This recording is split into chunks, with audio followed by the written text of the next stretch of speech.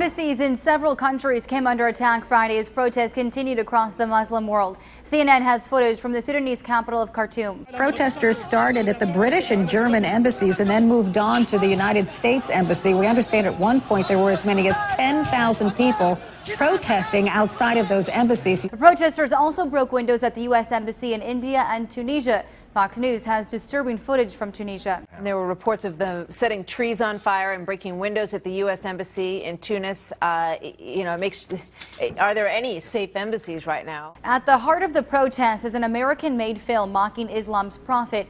The film, Innocence of Muslims, portrayed Muhammad as a homosexual and pedophile.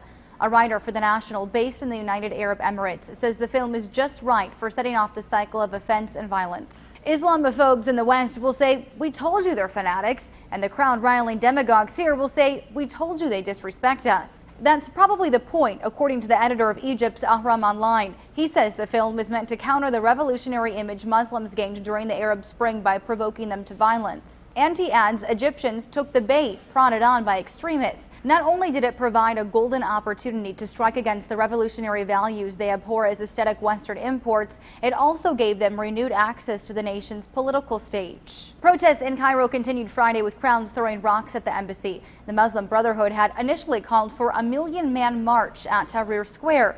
Later, the call changed for smaller protests at individual mosques, possibly to diffuse anger across the city. The change of tone goes along with a letter from a Muslim Brotherhood member in the New York Times condemning the embassy attacks.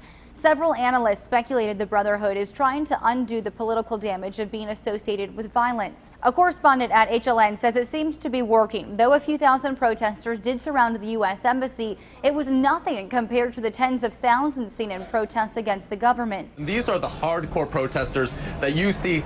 It looks like they enjoy the fight with the police. You see them all the time. You don't see the large demographics which you see at other popular protests. So is there more behind the protest than an offensive film? A Sky News analyst says buses in Sudan's capital were waiting to take protesters from embassy to embassy, showing someone is literally steering the public outrage. This is not a spontaneous outpouring of anger as you come out of the mosque and think, I feel so worked up about this. And there is a level of organization to all of these protests, and it's not just about the film.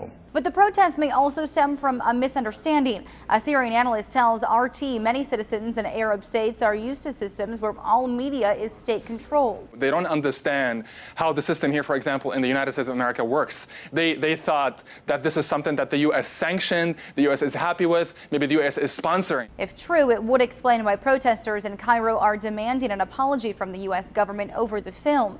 But an MSNBC analyst says it still doesn't justify the violent reaction. This is a film that obviously has offensive content for many Muslims, and the answer to it is to protest peacefully. It is not to answer with violence. U.S. officials, including Secretary of State Hillary Clinton, have spoken out against the film but have not apologized. They have condemned the attacks and stepped up security at embassies across the Middle East. For Newsy, I'm Lauren Goris. Multiple sources, the real story.